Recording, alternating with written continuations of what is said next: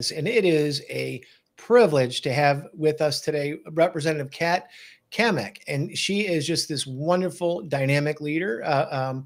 She's been in Congress for briefly now, running for re-election, but is already making a name for herself because she leans right into the issues that matter to us. This is a leader who cares about her values and isn't afraid to defend them, and she's very relatable. And it's just this absolute privilege. We're going to ask you, remember, we want you to like this video. We want you to share it. We want you to comment because the more feedback that you give, we want to spread the word.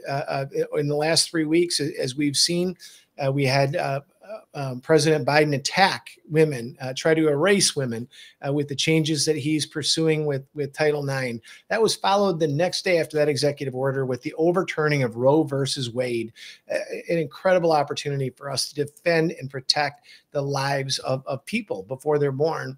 And then last week, President Biden wasn't done, and he issued an executive order to try to preserve and expand abortion, a grisly practice in America. But we're going to welcome in Congresswoman Cammack, and she is going to talk to us. Congresswoman, it's great to have you with us. Thank you for being on the show. Hey, so good to be with you, Craig, and shout out to all of our viewers here with us today. It's exciting to be here. Well, we're excited to have you here because a lot of people don't know this about you. They do in Florida, in Jacksonville area where you represent, but you actually have a pro-life story as you entered this beautiful world that God created. Tell us a little bit about that. Well, you know, it's a pretty personal issue to me, as you alluded to, Craig, and I tell people often that, you know, it's such a privilege and an honor to serve, but I'm not even really technically supposed to be here. You see, when my mom was in her late 20s and pregnant with my sister, she was due to give birth in a few days, and she ended up suffering a pretty terrible stroke. And it took her over a year to learn how to walk and regain those basic motor functions. And it was then that the doctors told her that she would never be able to have kids safely again, because for sure she would not make it, nor would her child.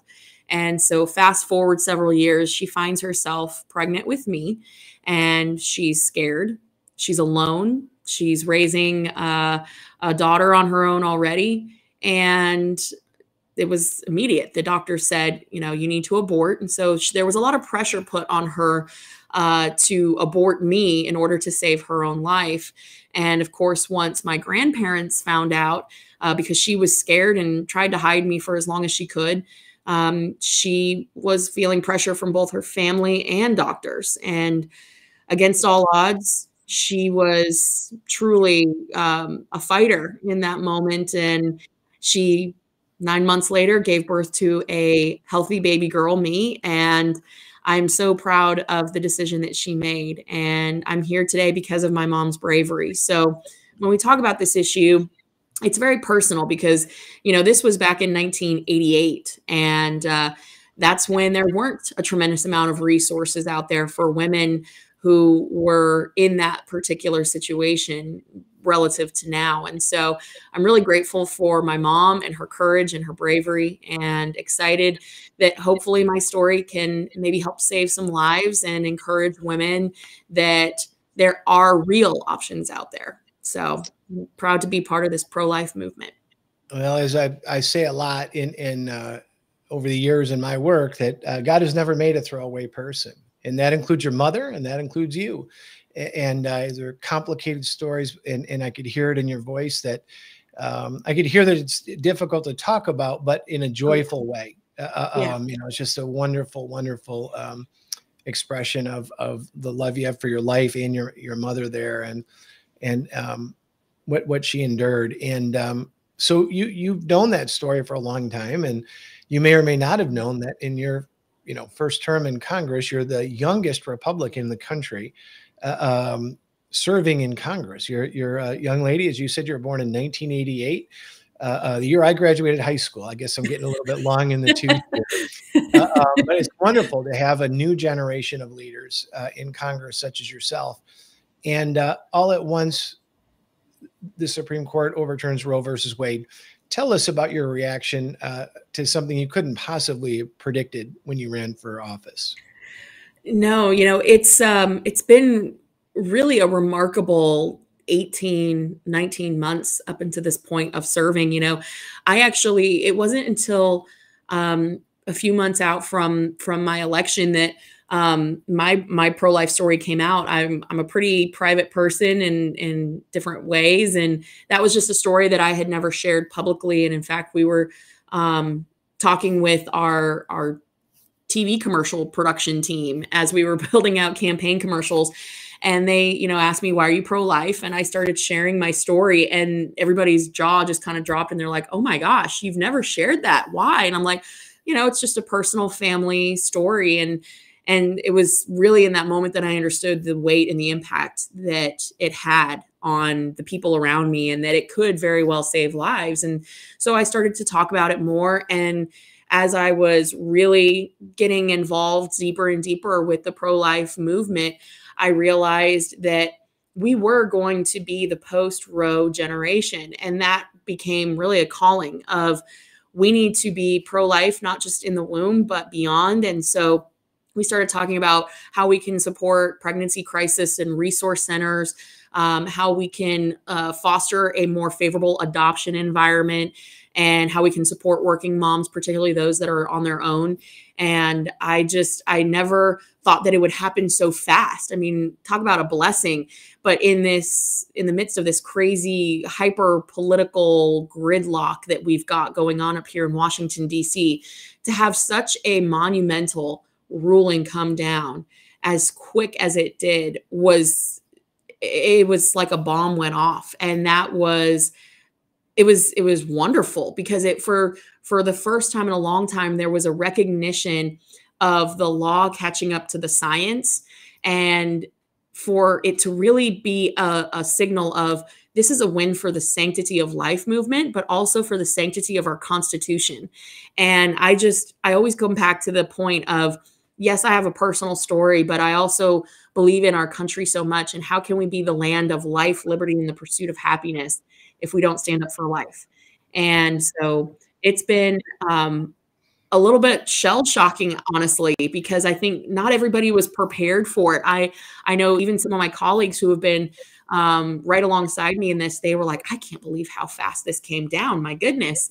And, thankfully I'm from the Sunshine State, where Governor Ron DeSantis had taken action at the state level to protect life, but a lot of states are playing catch up right now. So now it's a big hustle at this point. Yeah, absolutely. And I want to share something with you. This isn't, on my list of questions, but I love your transparency and that you're willing to share this. I worked for a man named Chuck Colson, who you may not know. He was 2 generations ago for you, 1 for me. But he brought me in and he taught me how we could use our experience to help other people. He was involved in Watergate, turned his life around when he surrendered in Christ and gave back and changed the criminal justice system. I was involved in the criminal justice system and recovery for addiction. And he said, that's the most valuable contribution you could make, because most people talking about issues in our country haven't experienced any part of it. And God can use what you don't think is important. That's the most important thing in the contribution. And I just love hearing you saying that your willingness to do this, because I do think we have a lot of people shouting at each other, particularly pregnancy resource centers, to say what they think ought to happen there. But you know what? They haven't been where your mother was. And you probably don't recall your youngest years, but she told you the stories about how difficult that was with your older sister and you and everything. And now they're attacking, they're firebombing, including our Wisconsin location and several others around our country. What's your take on that? What can we be doing about that? How important is it for the voices of folks like yours that say, wait a second, this is a service agency? How do we help people understand what that is? Well, and I think that's just one, violence has no place in our political discourse. Hard stop, full stop. I think of what's happening right now with the justices and how their homes have become targets. Their families have been targets. There was an assassination attempt on one of our justices.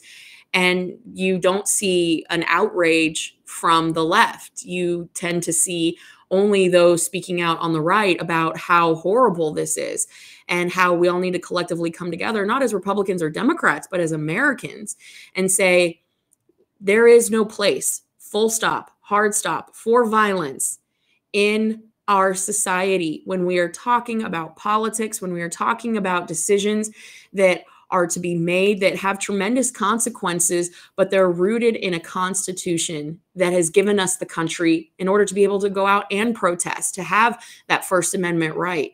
And I just think that we are at a place where people treat the Constitution a little bit like a menu, a little bit like, I'm going to treat this a little a la carte, if you will. And they're going to say, I'm going to choose to uphold this amendment one day, but not this one the next. And this whole picking and choosing what we want to uphold and when it's convenient or politically expedient for us, that is when it gets very dangerous. And what we're seeing with the violence and the targeting of pregnancy centers, this is the result of that. And so I like to say that, again, we have to condemn violence on both sides at all times. There is no middle ground. There is no gray area. Violence cannot, should not be tolerated by the right or the left. And the fact that there are people out there who are willing to commit violence and to commit crimes over an issue that I believe is murder, right? When you look at this issue, and I talk about how science has been catching up to this, and I talk about this in this way because not many people do.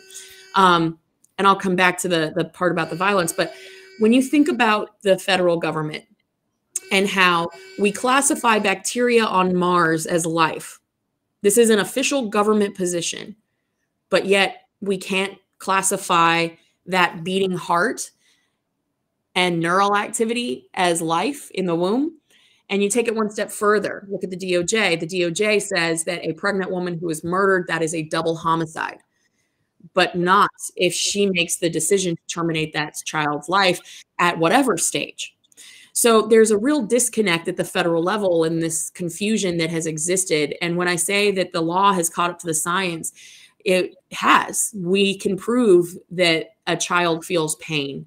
We can prove when a heart starts beating. We can prove when the development is starting. And that DNA is unique to that child. And that's 2 heartbeats.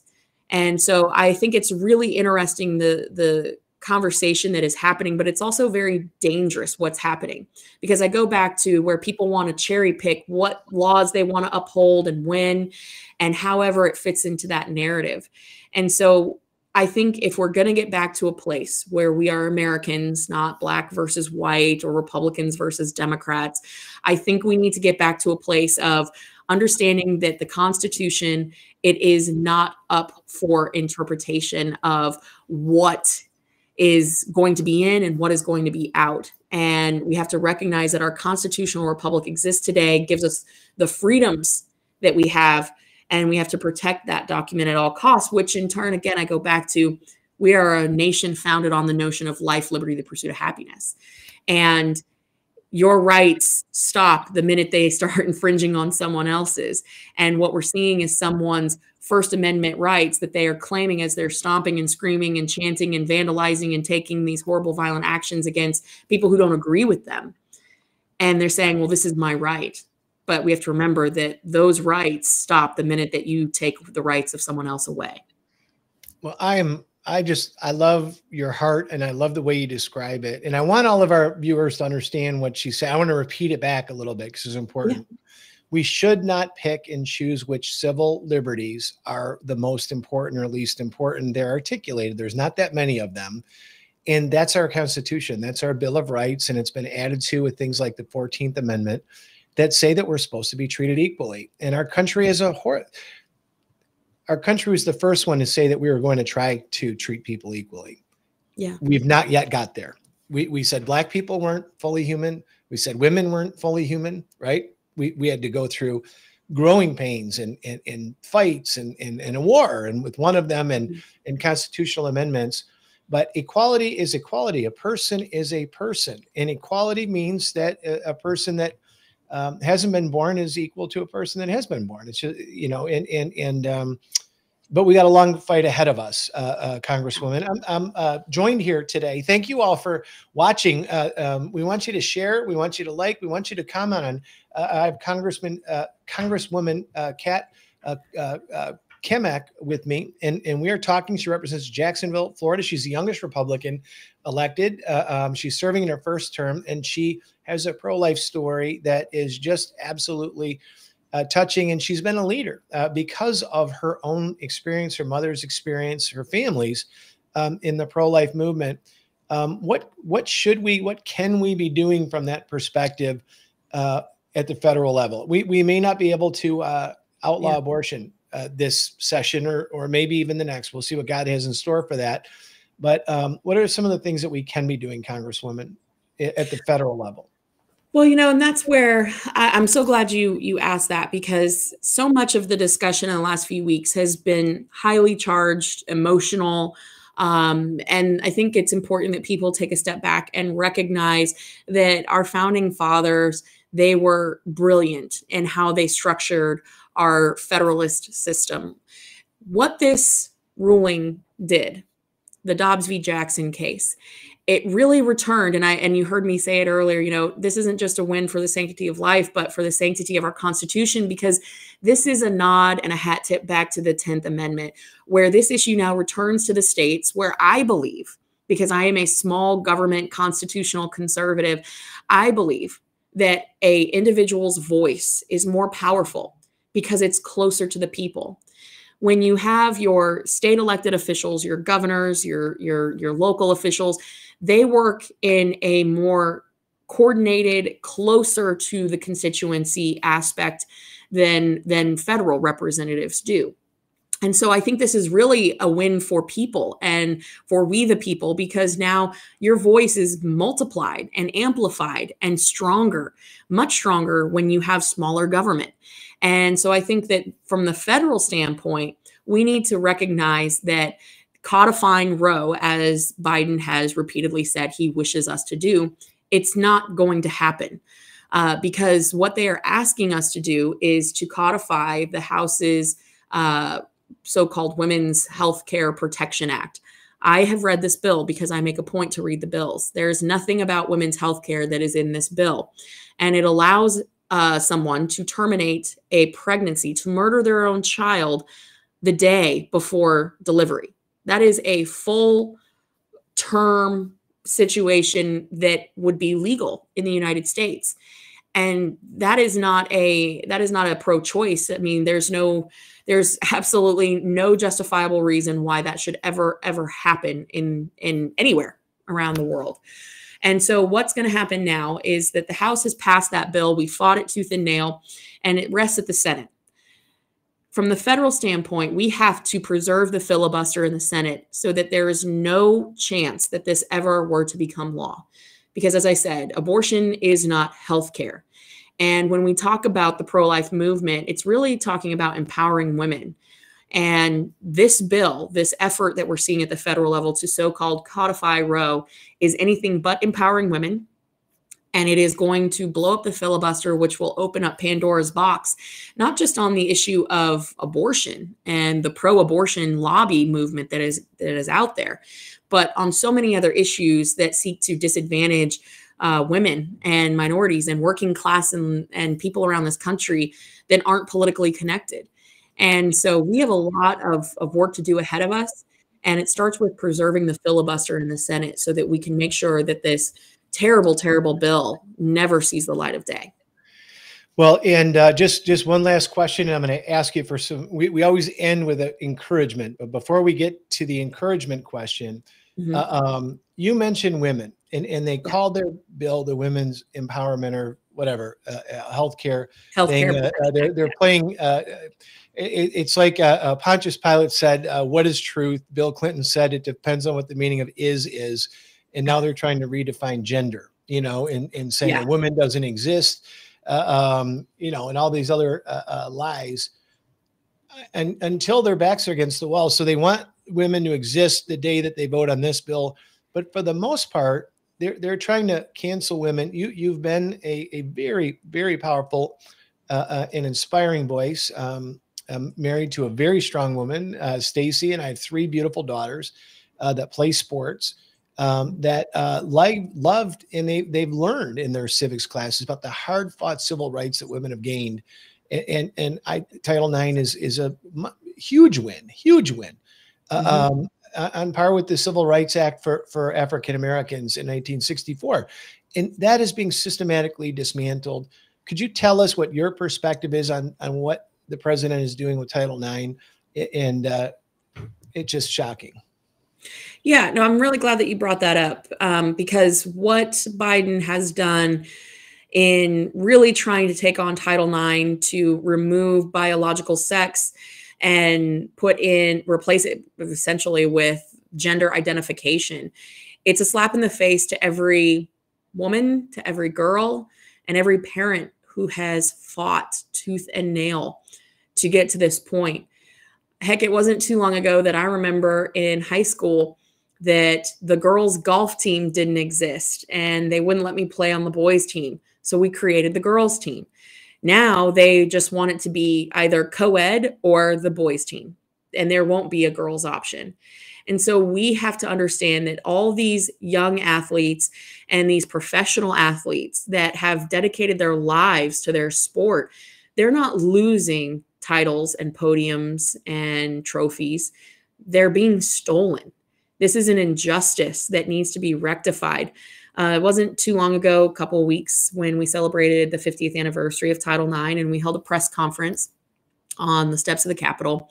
And I stood shoulder to shoulder with some of our American Olympian athletes, high school national stars, collegiate athletes at the top of their game in Division I sports.